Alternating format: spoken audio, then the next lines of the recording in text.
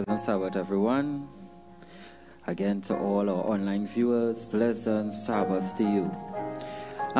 We are all dressed in pink and some flowers and all these things because we too are standing with the country as we support the cause to stand against violence for women. And sometimes we don't like to speak about these things, but it is also happening in our churches. So we are standing as a praise team, as a church, that this will stop. Not just for the world, but for the church as well. And so I think we should just bow our heads and for a minute, just pray silently for all that is going on right now.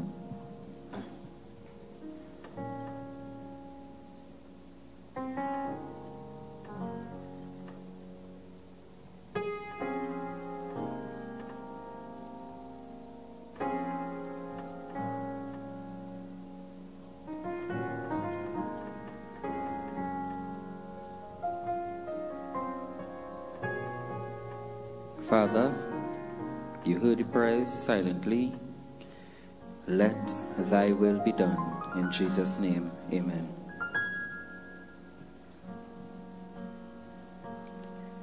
Visions of glory. Visions of glory is our topic today. And how many of us are looking forward to when we see Jesus face to face? That will be glory for me. Will that be glory for you? Amen. That will be glory for you. I am looking forward to when we see Jesus face to face and we just sing and shout and say, Lord, thank you for redeeming me. So, hymn number 435,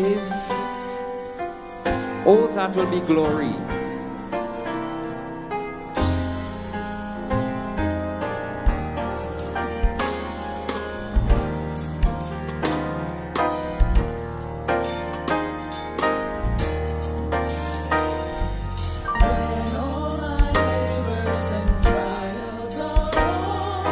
And I am safe on that beautiful shore, just to be near the Lord I adore. Will through the ages be glory for me.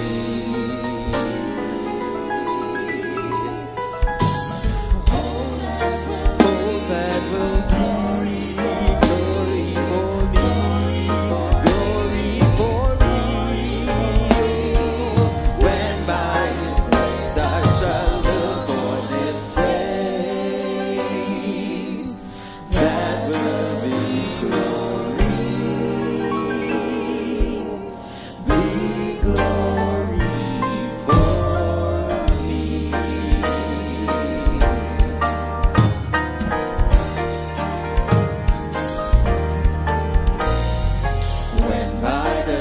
Of his infinite grace, I am accorded in heaven ablaze, just to be there and to look on his face. Will through the ages be glory for me.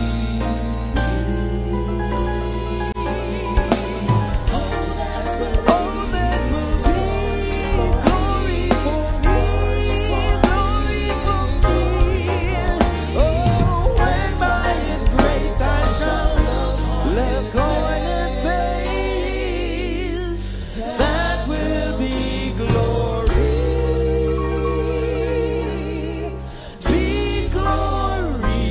for me.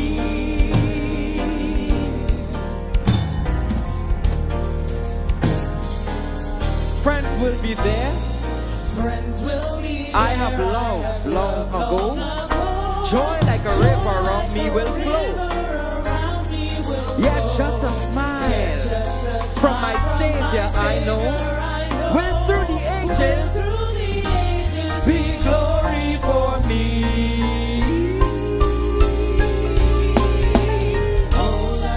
Oh, that will be glory for me, glory for me. Oh, when by his grace I shall look on his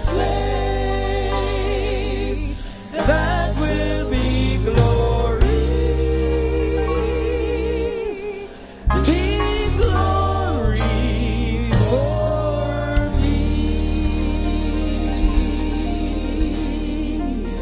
How many of us are looking forward to when we see the King in his glory? In his glory, I shall see the King, and forever in his praises I will sing. 'Twas on Calvary Jesus died for me, and I want to see my King someday. Hymn number 426.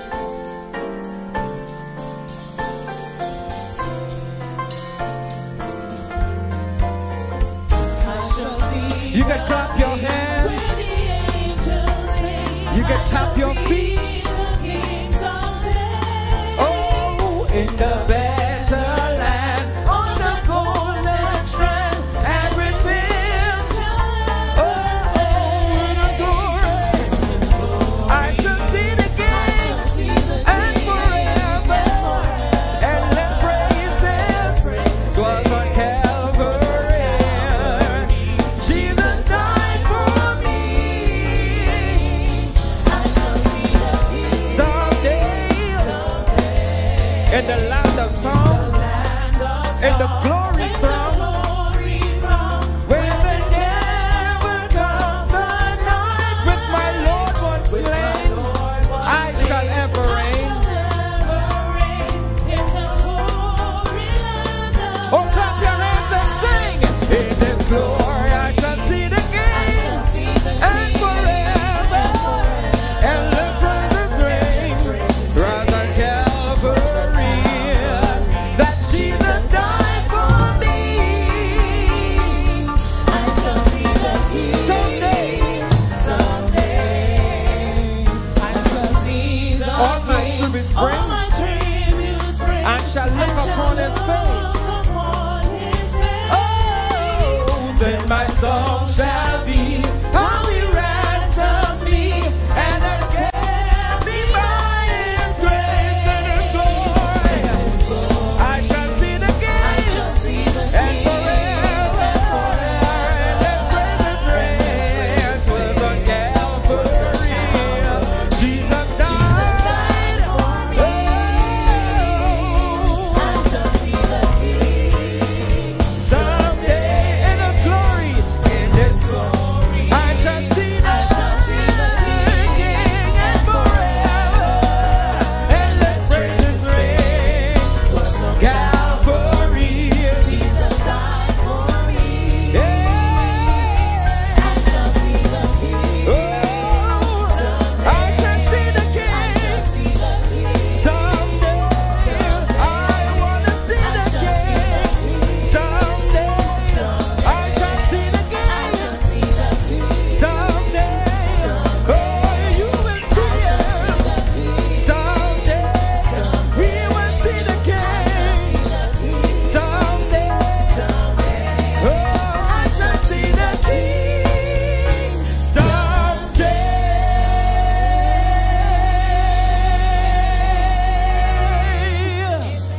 I want to see the King someday. So my eyes is looking. My eyes is looking forward to the glory of the coming of the Lord. Anybody want to sing that song with us?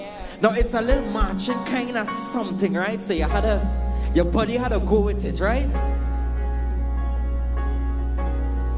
Because His truth is marching on.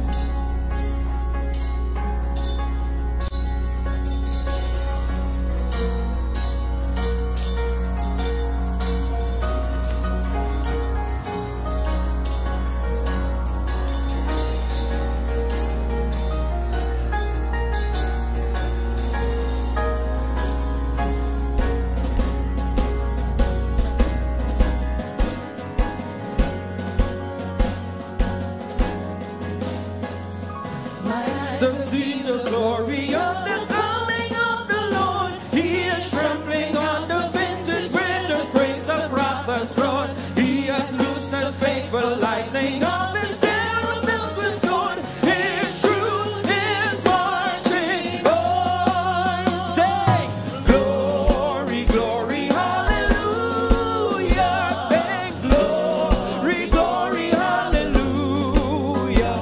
Sing glory, glory, hallelujah. Why? His truth is marching on.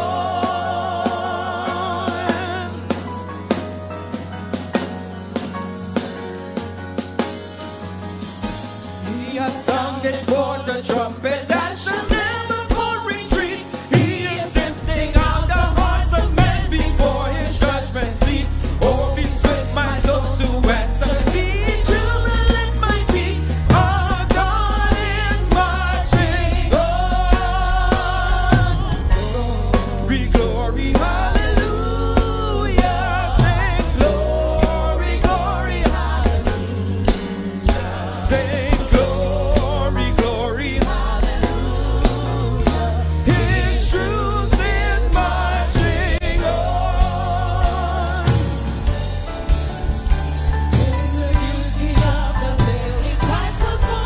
With a glory in his bosom that transfigures you and me, as he died to make men holy, let us live to make men free, while God is marching on.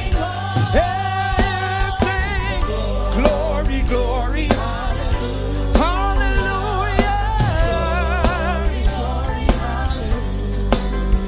Sing glory, glory, hallelujah. His truth is marching on. Raise the keys, sing glory, glory, hallelujah. Oh, glory, glory, hallelujah. His truth is marching on. Let's go up one more time. Come, let's take it higher. Oh, you sing glory, hallelujah. Sing glory, hallelujah. His truth is marching on. His truth is marching on. His truth is marching. Rouse them soldiers, rally round the banner, ready, steady, pass the word along. Onward, forward, shout aloud, Hosanna. Christ is captain of the mighty. Rouse them soldiers, rally round the banner. Oh, ready, steady, pass the word along. Onward, forward, shout aloud, Hosanna. Christ is captain of the mighty throne. Christ is captain of the mighty throne. Sing, Christ is captain of the mighty throne.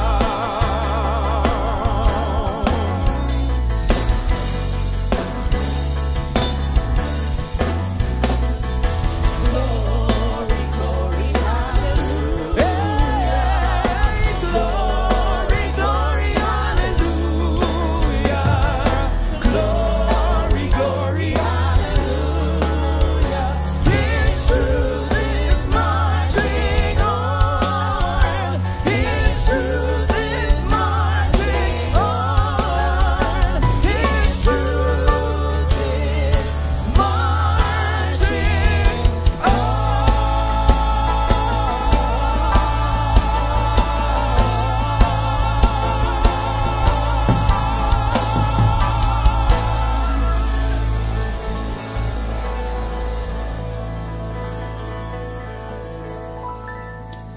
Be blessed. Amen. Good morning, everybody. Good morning. It is my distinct honor and privilege to introduce to you our lecturer for the 9th annual Harold Batiste Lectureship. Nicholas P. Miller is a professor of church history at the Seventh-day Adventist Theological Seminary, Andrews University, in Berrien Springs, Michigan.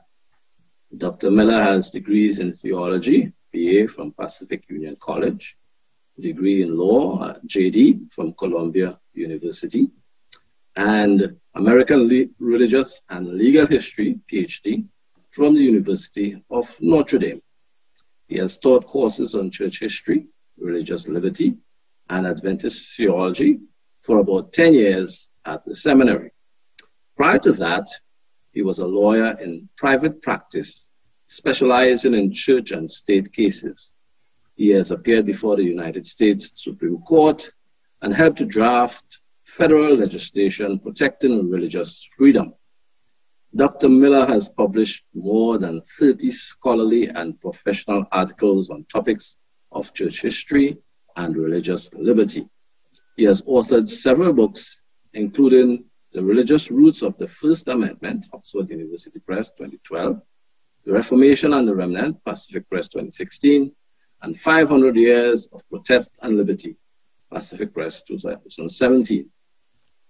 He was also the main editor and a contributor to Homosexuality, Marriage, and the Church from Andrews University Press, 2012, and is contributing a chapter on the pastor, civil, and religious marriage to the forthcoming Biblical Research Institute books on the family and the sexuality. Dr. Miller enjoys surfing and scuba diving, mountain climbing, biking, and playing tennis and basketball with his students, as well as with his children, Patrick, 20, Kelly, 18, and Nicole, 10. He is married to Leanne, a singer, violinist, and a practicing pediatrician. Dr. Miller, it's good to have you with us at the University of the Southern Caribbean once again. In the 9 years of the Harold Batiste lectureship series, he's the first person, so he is making history today, to be given a lecture for the second time, because he was also a presenter back in 2018.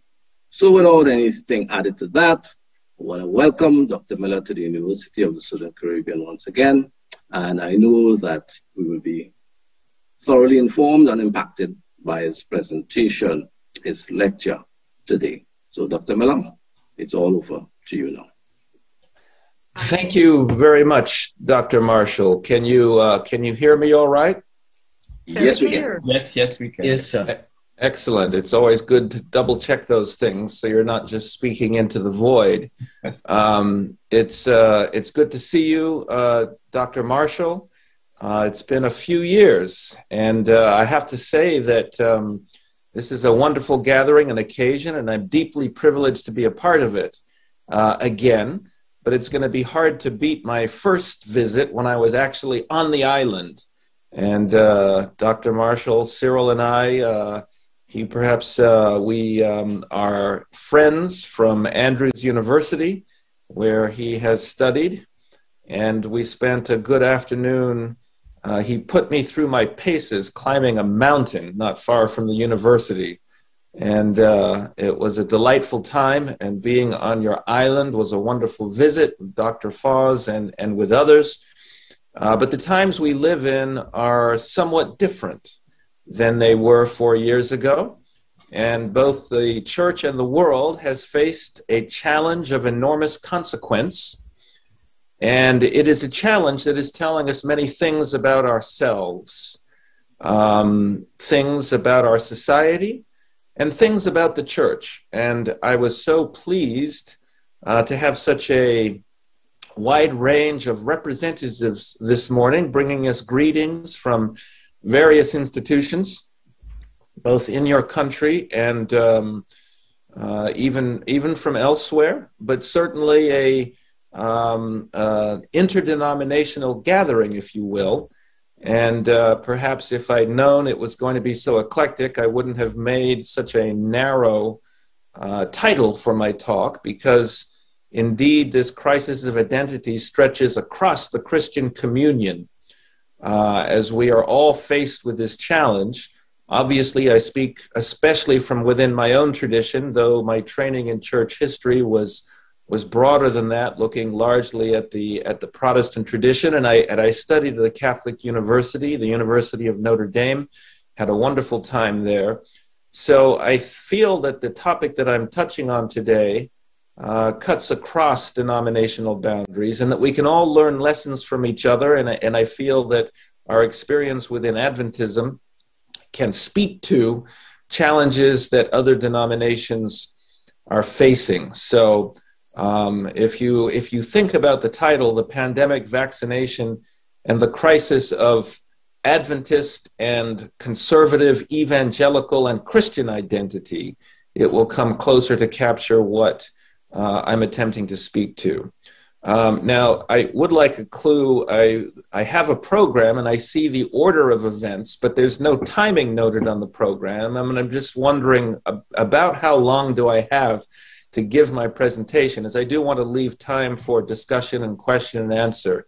Dr. Foz, is there Yeah, I had sent that to you. It's 45 minutes. Okay, very good. I'm sure you did. And I'm actually speaking to you from the West Coast. I'm usually on East Coast time, and it's a bit earlier out here on the West Coast. So I've managed to gather myself, but it hasn't been for too long. So thank you for that. I think we can get through in 45 minutes. So let me dive in. Certain elements of right-wing Adventism and the larger evangelical Christian world have reacted urgently and at times even defiantly to at least what here in the United States was a relatively benign federal government COVID rule that encouraged vaccination but allowed for masking and testing for those that object. Now, recently the Supreme Court knocked down that rule, but the period of time when it was in effect was very instructive because many conservative Adventists and Christians had much to say about the intrusiveness and the problems with that rule. But this same group seemed to have very little to say about the deaths of what is now nearly 900,000 of our fellow citizens in the United States, and many millions more around the world. And it raised the question, why was there this disparity of concern? Why do we have so much to say about our individual conscience and much less to say about so many deaths and the vast suffering of so many of our fellow citizens? Why has the loss of probably, and I don't know the exact numbers, it could be a few hundred, maybe it's some thousands of jobs by vaccine-resistant Adventists, and I'm not saying the loss of these jobs is always justified, but it's mostly been in the healthcare field, where keeping vulnerable patients safe is honestly an ethical priority. Why has that been viewed as such a greater tragedy than the loss of so much life? I think this is a basic ethical question that should cause all Christian churches to reflect on where they stand in their moral reflection as a community. Now, I don't want to say I don't see the other side of this. Adventists have always valued freedom of conscience. It's high on our list of theological priorities, and it should be. That's what I've devoted my life to understand the development of the protections of conscience in the West. But we've also valued promoting and protecting life and health. In the great pandemic of 1918, we did not view these values as in conflict. I reviewed our church papers from the years surrounding 1918. And there was a record of churches closing for weeks and months at a time, of schools closing, of people receiving vaccines. But not once did I read a word anywhere that these requirements and these closings and these vaccines were somehow a violation of religious freedom and freedom of conscience. We understood that these were healthcare matters that the government had and has a legitimate interest in. What has brought us to the point that a moral monomania for what amounts to economic freedoms or job security appears to overshadow, even eclipse, concerns for the basic health and safety of so many of our friends and neighbors? What has happened to Adventist identity, to conservative evangelical identity in the last 100 years to allow this change to take place? And since I'm speaking with a academic gathering, a group of scholars, I will call it a college of scholars, and that the importance of that will become clear later in my talk. What has happened to our epistemological framework? that has caused different parts of the church to believe such radically different descriptions of reality? I think these questions of Adventist prophetic views, evangelical prophetic views and identity, and epistemology are very related, and understanding one will help us understand the other. As a place of scholarship and learning within the church, we need to understand more deeply the epistemological crisis that we face as a Christian community and how we can help the church move forward to a place of greater understanding and unity. At the outset, I want to be clear that I do not support general vaccine mandates. This is not because I do not believe the vaccines are basically safe and useful. I do believe, based on studies I have reviewed, as well as the opinions of health experts in positions of trust in the church and in the government, that COVID vaccines are both safe and effective. But I also believe that mandating them upon all workers or all members of society would be counterproductive because of the resistance it provokes, which is harmful to both individuals and society. For this and other reasons, I think such general mandates are unwise and unconstitutional, as the Supreme Court recently ruled, though it did rule that vaccine requirements in the healthcare industry are a justified protection of vulnerable and at-risk patients. And I guess that would be my position as well, that I'm not in favor of general mandates on everyone in society, but people in certain jobs that are sensitive, where you're in contact with those with compromised immune systems, that you do have an ethical obligation to protect yourself and them from further harm. So because of my general opposition to forced vaccinations, I was the main author of a model letter that many religious liberty departments, at least in the United States, use to give to members who are conscientiously opposed to the vaccine. Where an employee can be kept safe in the workplace, they can work from home, they can work in places where they don't contact the general public. We believe they should be accommodated in their health convictions, but it is not a religious liberty matter of the church. Therefore, this model letter is not from the church or the pastor. It is from the member themselves on their own letterhead, though we will help them with the wording of it. The church has no teaching against vaccines. On the contrary, it has released statements encouraging responsible vaccination among its members. Indeed, it has held neighborhood vaccine clinics at the North American Division headquarters in the United States.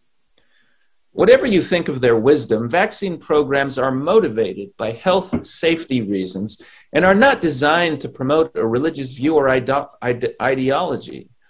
While opposition to them is at times couched in rights of conscience or even religious freedom, the underlying objection almost always has to do with a mistrust of their safety or their efficacy or both. Thus, this is not at its core a religious disagreement. It is a scientific one over the impact of the vaccines. We believe that most opposition to COVID vaccines are not based on good scientific evidence, but on misinformation mixed in with various unreliable conspiracy theories framed in an Adventist prophetic outlook or an evangelical prophetic outlook.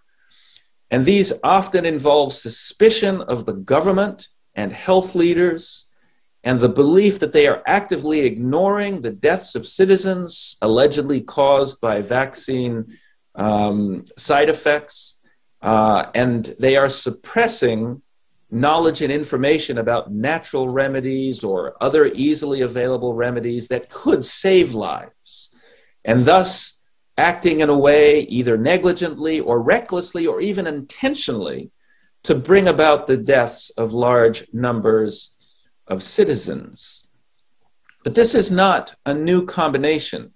And when I say a new combination, I mean anti-government conspiracy theories wrapped up in biblical prophetic outlooks that are shared with church members. And from firsthand experience, I know that this can be a dangerous and even lethal combination. Let me give you a little background Many decades before COVID was a thing, I was a student in England at Newbold College in the mid-1980s.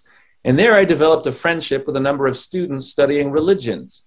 At times, we bemoaned what we considered the progressive and even liberal ways of some of our professors. There seemed to be an avoidance and even a skepticism towards traditional Adventist teachings, such as the sanctuary and our prophetic message. A vacuum developed on these topics that we filled with our own reading, research, and discussions. And some of these friends of mine were from the Caribbean region, right? They come from the Caribbean region to Newbold, and it's more conservative in the Caribbean. Northern Europe is more liberal, and there's a clash of cultures. The year after I left Newbold, however, this vacuum came to be filled with less benign influences.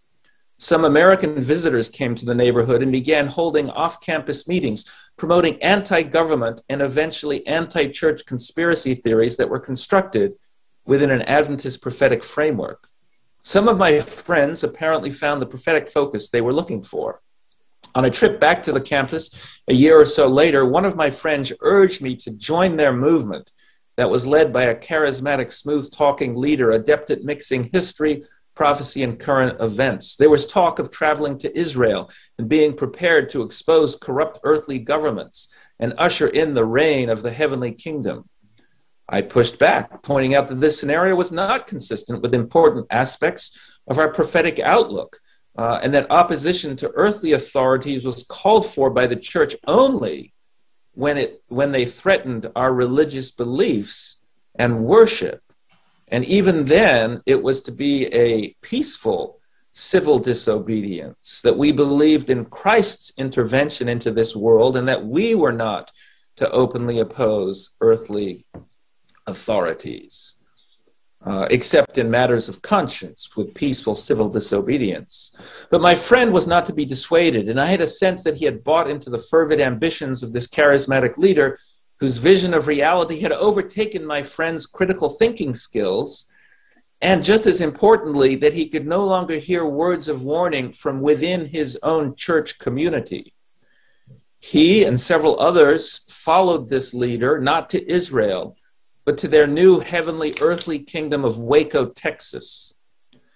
And most of us know the tragic story of David Koresh in Waco and the fiery deaths that occurred in the final government assault on their compound. Perhaps they would argue that their suspicions of government abuse and corruption were right all along. But others of us would see the events there as a self-fulfilling prophecy. As Christ warned, they that take up the sword, especially against the state, may well die by the sword as the state responds to an internal threat. The logic of the outcome does not, however, lessen the sorrow for the death of my friends, of many others at the Davidian compound. But more importantly, this experience compels me to speak up, as I believe that I see elements of history repeating itself. With new smooth talkers, both within and outside Adventism, leading a campaign of anti-government, anti-church, conspiracy rhetoric wrapped in Adventist prophetic language. These efforts, I believe, have already contributed to a climate productive of deadly results. Just in my own local Adventist community, there have been multiple deaths among vegetarian, health message reforming Adventists who have not been vaccinated. A number of them members of a church in my community that has chosen to platform a message critical of COVID vaccines, critical of health leaders, and critical of the government. Now, some may balk at comparing the long-haired, fast-talking, rock music-playing Koresh with these other more recent anti-vaxxers who are well-educated with well-pressed suits, medical and other degrees. But charisma takes many forms, and anti-government conspiracy theories will lead to negative and baleful outcomes. The most important and most tragic comparison is the undeniable truth that the anti-COVID vaccine movement has contributed within the Adventist Church, has contributed to the deaths of more Adventists than David Koresh ever did. It is thus with great chagrin and concern that I watched recent meetings of Christians, including prominent Adventists, who oppose both vaccine requirements and honestly the vaccines themselves. Often these groups claim to promote health, conscience, and religious freedom, but it quickly becomes apparent that the religious liberty theme is a fig leaf to cover the core anti-COVID vax message and the government conspiracy theories that lie at the heart of the movement. Main speakers at the meetings promoted by these groups repeatedly warned that the vaccine is not effective, but that it is also harmful, causing the deaths of tens of thousands of people. The claim is made that the government and media cover up these deaths and also suppress the effectiveness of alternate natural forms of prevention and treatment. In making these claims, they often rely on what's known as the VARS, the Vaccine Reporting System, data in a way that is demonstrably misguided and highly misleading, resulting in false conclusions about the impact of vaccines. In short, what they cite as causation is merely correlation. Adventist physicians and scientists have pointed this out, including Dr. Sean Pittman, who, when you vaccinate, as he says, 100 million people, a certain number of them would have died even if they'd not been vaccinated, from strokes, heart attacks, cancers, and so on. The question is whether the death rate for the vaccine recipients is higher than the death rate for the background population. And the simple answer is that it is not. Dr. Pittman's excellent analysis of the VAERS reporting system vaccine fallacy is on his website, and other experts have made similar observations, and I'm going to drop links to this because I don't want to be accused of not dealing with any facts, though I don't want to get lost in the science. And so I'm putting links in the chat, which hopefully everyone can access on their own time and check these things out. More recently, strong evidence has emerged that not only do vaccinated people not die more frequently than unvaccinated, but in fact the opposite is true. Vaccinated people not only die less from COVID, but also from all other causes of death. Thus, claims that the vaccinated are dying from various non-COVID causes in higher numbers is simply not true. Another Adventist physician and researcher, Dr. Roger Schwelt, has examined a massive study demonstrating these truths and put a video, he puts up weekly videos on YouTube that I cannot more highly recommend, and discusses this study. And it shows that the people who claim that those that are vaccinated are dying from lots of other causes and getting sick from other causes simply isn't supported by the data that is out there. And this is not a man who works for either the government or the pharmaceutical company. He's a private physician who's an adjunct professor at Loma Linda University and has only incentives to provide his fellow brothers and sisters in the church with an understanding that would promote their safety. Now, the studies that I've just shared with you relate to the Delta era. We're well into the Omicron era. But studies continue to show that even with the Omicron variant, which even the vaccinated are susceptible to, and we have to acknowledge this, the vaccines don't stop you from getting COVID, especially the Omicron variant, as much as they did the earlier variants. And so some people conclude that the vaccines aren't working. This is simply not true. You might get it, but you will be much less fearfully impacted by it. As my own wife and I discovered when we're both vaccinated, we came down and we spent our time in quarantine working from home with no real problems. We have a younger friend, several years younger, who's just as healthy, if not healthier, but who chose not to be vaccinated and was in her bed with fever for days on end and had to go into the hospital. So it does make a difference. And studies continue to show that serious cases of COVID, those that require hospitalization and lead to death, are somewhere from 8 to 12 times more likely to occur among the unvaccinated than the vaccinated. And again, I have a series of sites that I will put into the chat and they are from the New York Times, and as well as Time Magazine, and from the Atlantic Monthly. Now, the problem with this is that many people in the church, or a quarter of them, or maybe a third of them, will say, an article from the New York Times, from Time Magazine, and from the Atlantic, I simply don't believe the data they report. Well, what do you do when liberal media sources are actually supported by testimony from your Adventist Christian neighbor physicians, one of whom runs a hospital system? Consider this report. Dr. Lauren Hamill, friend of mine in Southwest Michigan, president of the Spectrum Health Lakeland system in Michigan. And in January, he reported, and this is a quote, 86% of COVID admissions are friends and neighbors that have not been vaccinated. Right now, 100% of our ICU admissions at Lakeland are for individuals that are not vaccinated.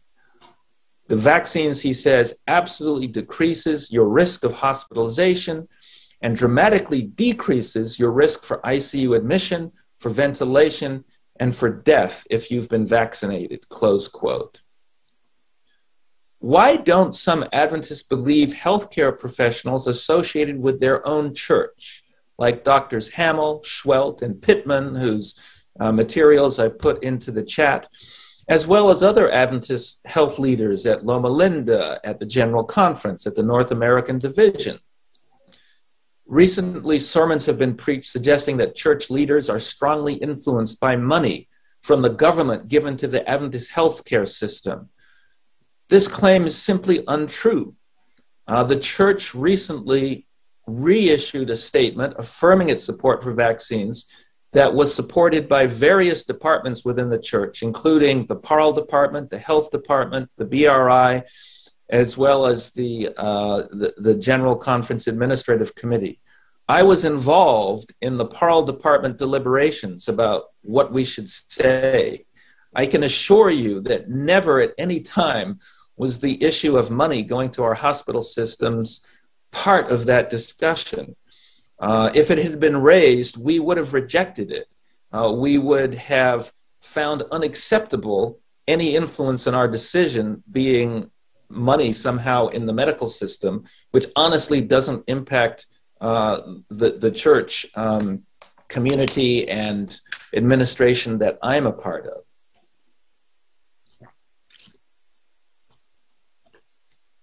There's no evidence that concern for government funds was a factor at all in the church's approach to vaccines. In my view, the real reason that some Adventists view the claims of Adventist experts and leaders with suspicion is the same reason that my friends at Newbold would not listen to the warnings and cautions of their Adventist friends and leaders. They had been influenced by unhealthy, sensational conspiracy theories about the government and church leadership. A recent well-publicized meeting that included prominent Adventist figures had a main speaker who ended his presentation against the vaccines by arguing that the reason efficacious and good treatments were suppressed and dangerous vaccines promoted was because of an alliance between big pharma and government leaders, including the CDC and the WHO, Bill Gates, the Ford Foundation, and many other organizations, including presumably church leaders who go along with the mandate. The irony, of course, or one of the ironies, is that the anti-vaccine leaders accuse the media of using fear of COVID to manipulate the masses.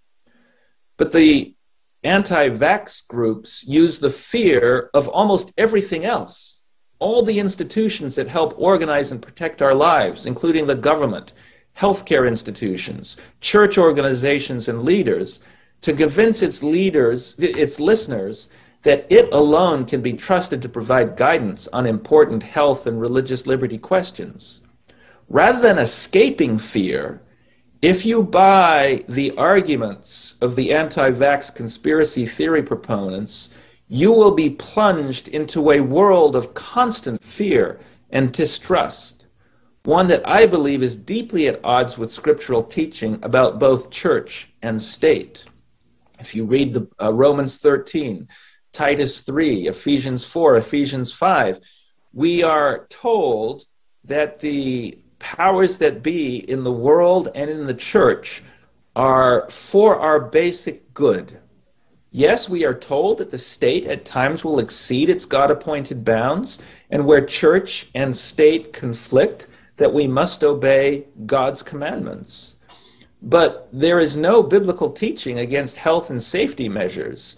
And indeed, the Bible supports public health measures. The Old Testament had mandatory quarantining, masking, and other measures to suppress infection, which Jesus Christ himself endorsed. If you remember the story of him healing the 10 lepers, why does Christ send them to the temple to be examined? And of course, the answer is to be examined by the priests to prove that they no longer have this contagious disease.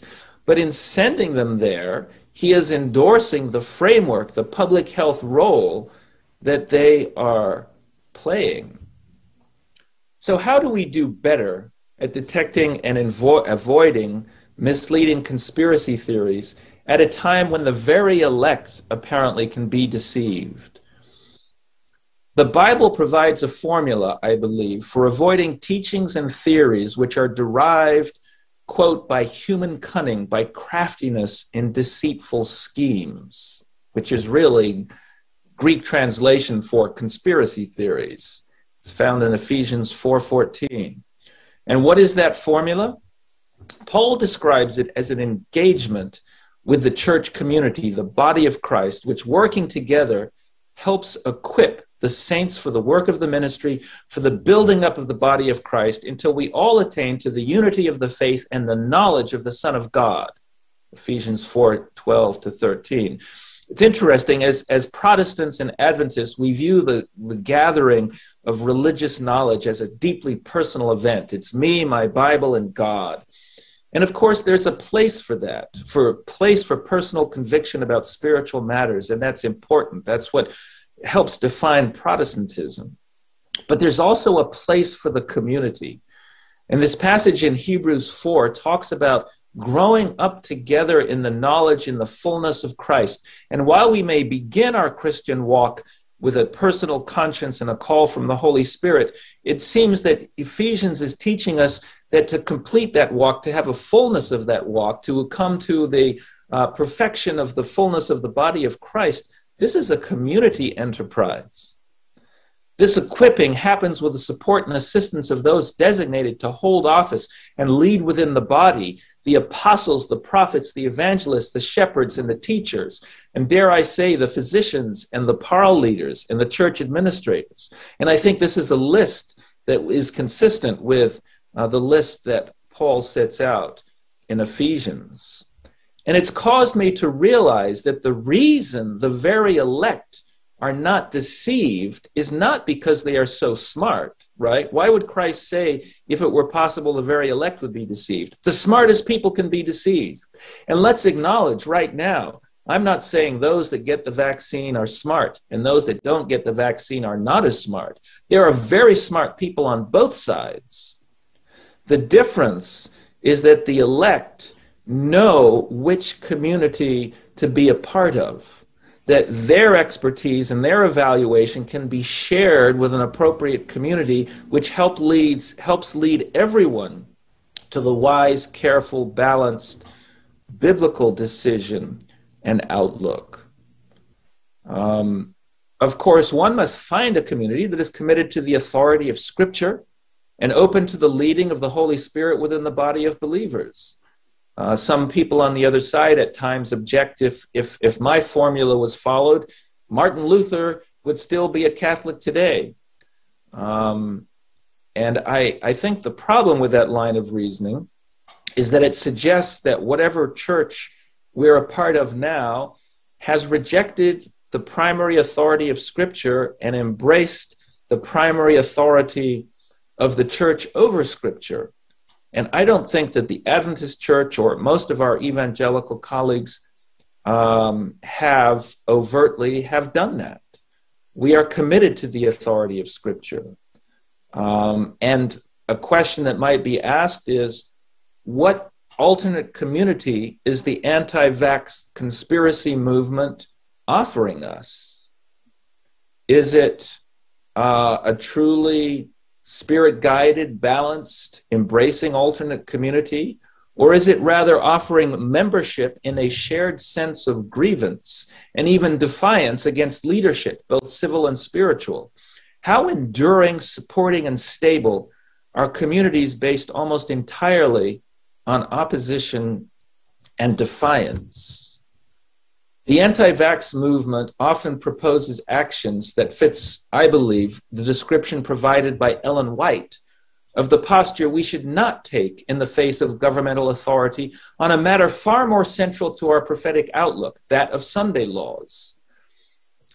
She said that we should not defy government mandates forbidding Sunday labor. She noted that, quote, to defy the Sunday laws will but strengthen in their persecution religious zealots who are seeking to enforce them. Give them no occasion to call you lawbreakers. Keep right on with your missionary work, with your Bibles in your hands, and the enemy will see that he has worsted his own cause. One does not receive the mark of the beast because he shows he realizes the wisdom of keeping the peace by refraining from work that gives offense, doing at the same time a work of the highest importance, close quote. That's in 9 Testimonies, 232. So the recent vaccine regulations from the government in the United States didn't actually require a vaccine. It said you could take the vaccine or you could mask and test on a regular basis. None of those things contradicts teachings of the Adventist Church or any other Christian church I know of. So on what basis would Christian leaders say we must defy this mandate? Ellen White herself said that even when laws are passed regarding no labor on Sunday, that we should not defy those laws, even though we know that they're connected with future events that will become more repressive. And I know we have Sunday keeping friends on this broadcast with us, and I should hasten to add that we are not in conflict with Christians who keep Sunday. What we are in conflict with is Christians who keep Sunday and want to use the civil arm of government to make others keep Sunday, right? Those are two different things. And we are very fine in having fellowship with the former group, with Christians who keep Sunday out of a sense of conviction and religious observance. We admire and respect that. It's when we attempt to force our beliefs on others through the civil arm of the law. And I think most, if not all of you online who are Sunday keepers would agree with us on that point. I pray that you would anyway. The recent, one can paraphrase Ellen White and say that one does not receive the mark of the beast or preparation for it because he realizes the wisdom of keeping the peace by testing and masking. Too many Adventists, even some leaders, have shown the need to better understand our own prophetic message and be more discerning regarding counterfeit and dangerous conspiracy theories about the government and church leadership. Indeed, Ellen White had very strong things to say about those who engaged in anti-government rhetoric, opposing and speaking against government leadership.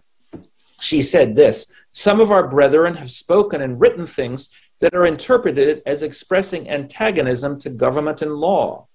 It is a mistake, thus, to lay ourselves open to misunderstanding. It is not wise to find fault continually with what is done by the rulers of government. It is not our work to attack individuals or institutions. We should exercise great care, lest we be understood as putting ourselves in opposition to the civil authorities. We should weed out from our writings and utterances every expression that, taken by itself, could be so misrepresented as to make it appear antagonistic to law and order. We are not required to defy authorities. There will come a time when, because of our advocacy of Bible truth, we will be treated as traitors. But let us not hasten that by unadvised movements that stir up animosity and strife.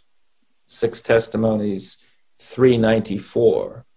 I think these are words of wisdom that can be appreciated by all, whether or not you believe in the inspiration of Ellen White or not. She's a Christian thinker and leader who is talking about the biblical framework and principles of approaching government leadership and authority. And so those who say that the government is out to kill its own citizens, either recklessly or even intentionally, by depriving them of valid treatments and imposing on them treatments that are dangerous and even deadly, are painting the government as an enemy and calling essentially on people to defy the government. Church leaders who maintain silence and even tacit support for those that peddle in anti-government conspiracy theories reveal they have not grasped these admonitions, as well as the historical lessons provided by the disaster at Waco. They do not realize the ongoing baleful impact of anti-government conspiracy theories on the Adventist and the larger evangelical church. This ignorance, sadly, is being paid for in an increasing body count of sincere but misguided Adventists and other Christian members. Adventism and conservative evangelicalism will continue to be susceptible to movements that expose them to danger and even death, unless it can come to terms with the weakness of some of its members and even leaders for dangerous anti-government conspiracy theories. We know that rulers are not to be obeyed who require the violation of God's law. I would hope that all Christians could see and support that point. But short of that, in words more Adventists worried about their conscience need to understand, the Bible tells us in Romans 13 that rulers are not a terror to good conduct, but to bad. Would you have no fear of the one who is in authority? Then do what is good, and you will receive his approval, for he is God's servant for your good. But if you do wrong, be afraid, for he does not bear the sword in vain, for he is the servant of God. Now listen to this last passage very carefully. It talks about conscience. Usually we think of conscience in terms of opposing those in authority, but Paul uses it a little differently here. Therefore, one must be in subjection, not only to avoid God's wrath, but also for the sake of conscience. It's Romans 13, verse 5. So conscience at times can be used to oppose government overreach and violation of God's rules and moral order.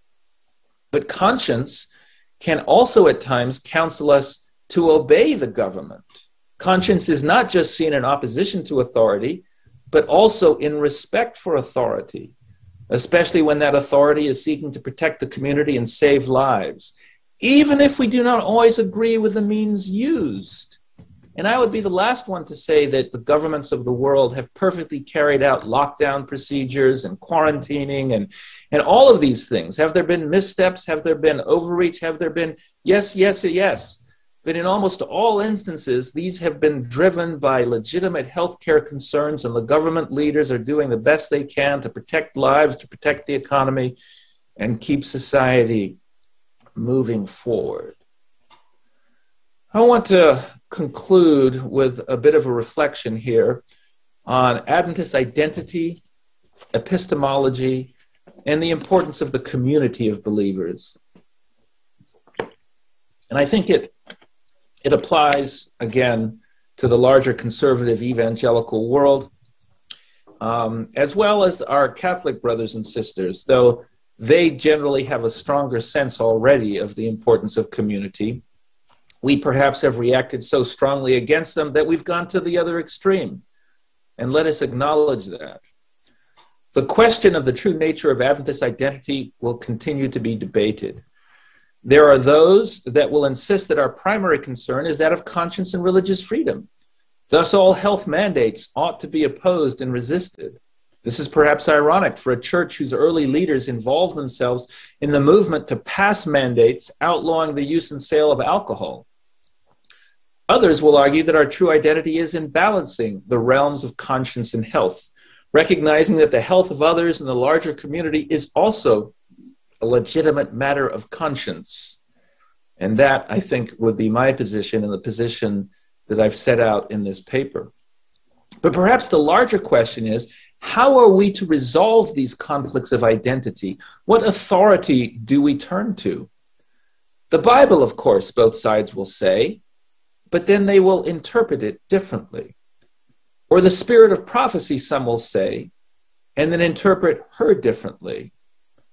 It perhaps does not seem very Protestant to say the community of believers, but that is because I think we have embraced an individualism that has more to do with modern secular conceptions of the autonomous self than it does with Martin Luther's priesthood of all believers.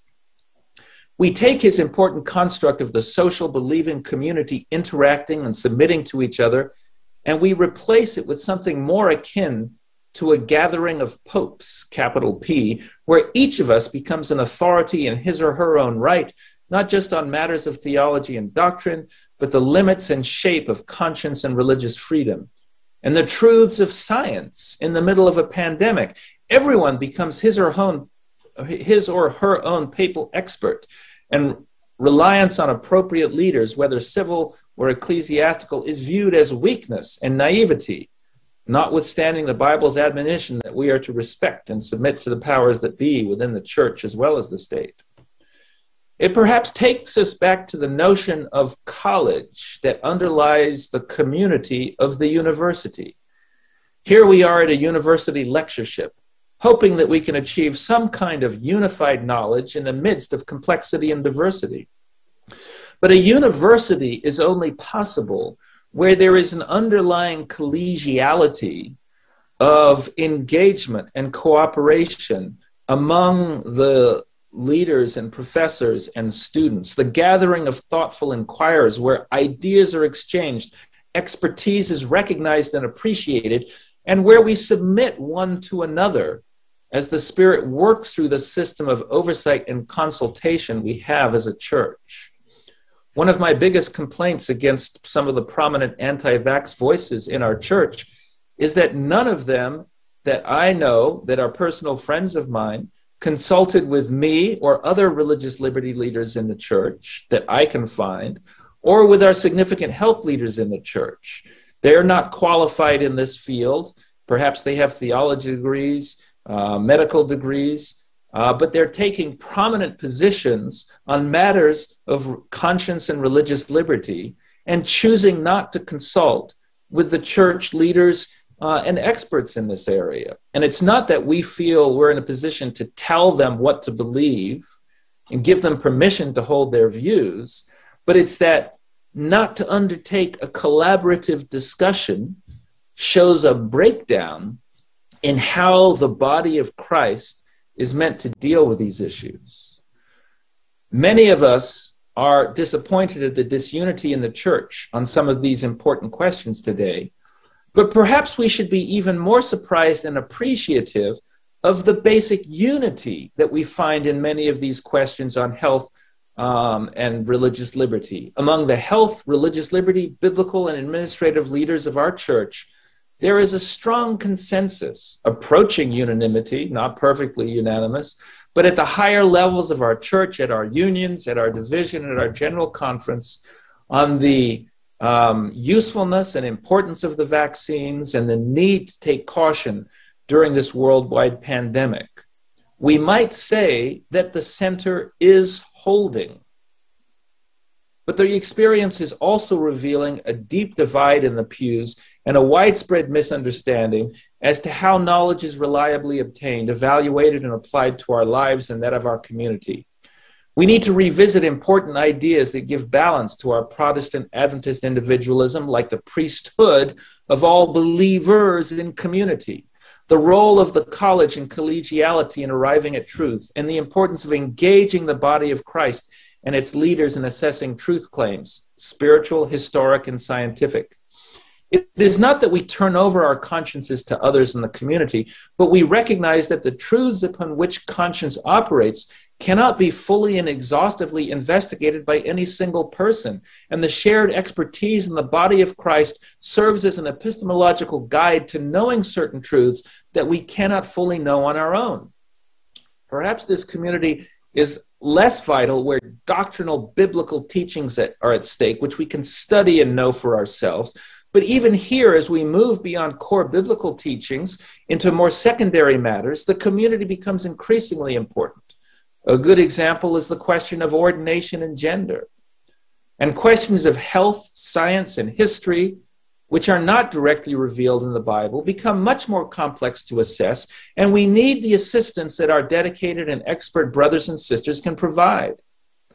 The crisis of Adventist identity, of evangelical identity, is perhaps to realize there is something more than merely the identity of Adventist individuals, of evangelical individuals, that there is a larger identity, a body of Adventism, a body of evangelicalism in which we participate, that the body of Christ is more than the sum of its individual parts, and that the parts of this body mysteriously work together to form a community that is more profound, more wise than the sum of its individual parts. May we, as Ephesians 4:15 says, speak the truth in love and grow to become in every respect the mature body of him who is the head, that is Christ. That is my prayer for us all.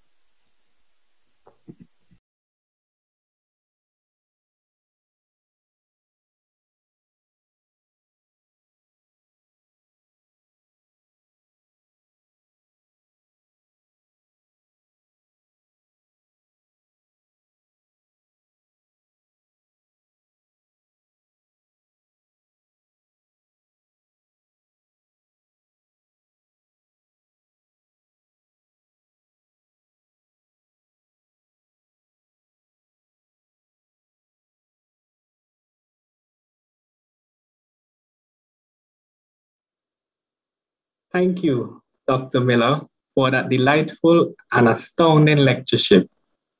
Indeed, it was a very enlightening one.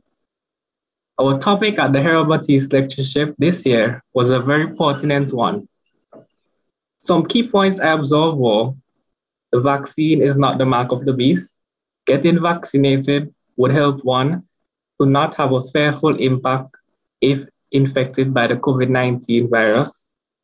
The SDA Church promotes preventative health safety measures and is against all conspiracy theories and deceptions.